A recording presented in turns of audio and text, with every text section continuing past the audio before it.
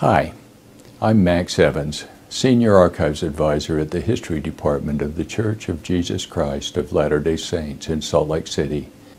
I have been working on a new tool to create and deliver finding aids based on the encoded archival description model.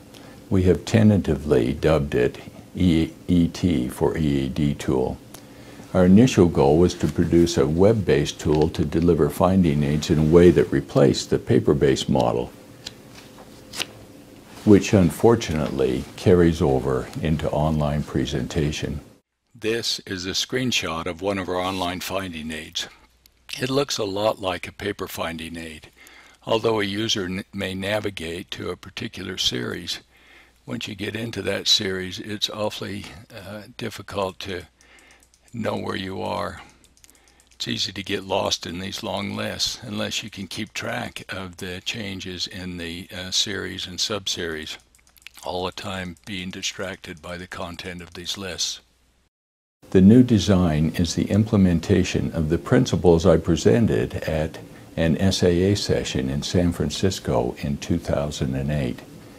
I had expected that we would use any of the available EAD creation tools for authoring and editing each EAD finding aid.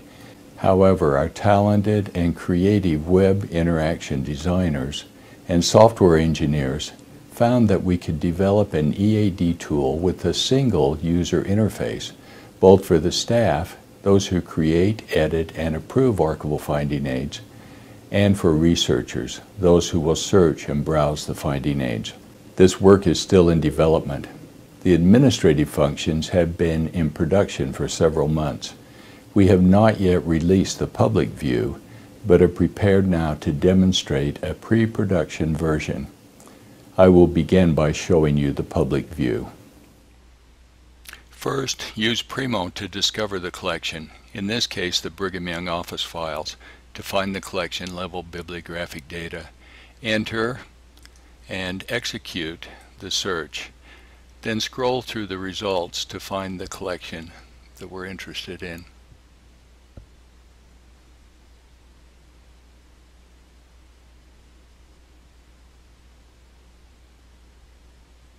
This brings you to a view of the full bibliographic record, and here you can click on the Finding Aid tab to take you to the new finding aid that we're creating. This is the current administrative view, which is very much like the public view. In the next release, it will morph into a two-tab view that I will show you later. The two-tab view will have an overview, which will consist of the overview plus each of these other sections that we find in the front matter of a finding aid. It will also have a browse view. In this view, you see that the first level division of the collection here consists of series. In other cases, it may be divided into items or files. It is also possible to have mixed divisions where we have series, subseries, files, and items all at the same level. Click a series. This opens a view to the next level, a list of files or other components that make up the series. It also illustrates that the highlighted component is described in more detail below.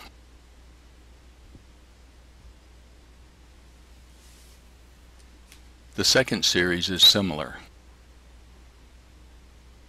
but the third series is divided into subseries instead of files.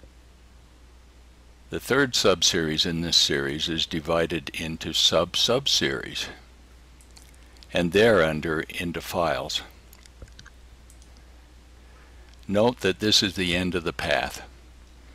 Also note that the full location, the call number, together with reel and box and folder numbers, is displayed at the bottom, together with any descriptive information that may be part of that file. And the entire path is also displayed. Thus, the context for the highlighted component is preserved and presented both textually and graphically. as you can see here. Let me go to another file. I'm taking you to correspondence from George Q. Cannon, one of Brigham Young's associates, from 1873. That's part of the sub-series Letters from Church Leaders and Others, which is part of the incoming General Correspondence series. Note here that for each logical type, one icon, in this case something that looks like an archives box, is used for series and sub-series, and a file or a folder is used to indicate a file level. And showing you another collection, a document indicates that this is an item in a file. The next or future versions of this public view will have a few enhancements. It will include the new 2-tab view I mentioned earlier and a search feature. We will also be able to add some services. The ability to copy the selected component to the user's personal eShelf, a link to a printable version, a PDF of the finding aid, a recommended citation, a circulation request, and a digitization request, or, if digitized, a link to a digitized file. We will show you how this is done. This illustrates how digital images in the contents of the folder would appear in our soon-to-be implemented Digital Assets Management System, Rosetta. This is the out-of-the-box Rosetta view. We expect to develop and implement our own viewer with some enhanced features. They include a better view of the descriptive metadata shown here,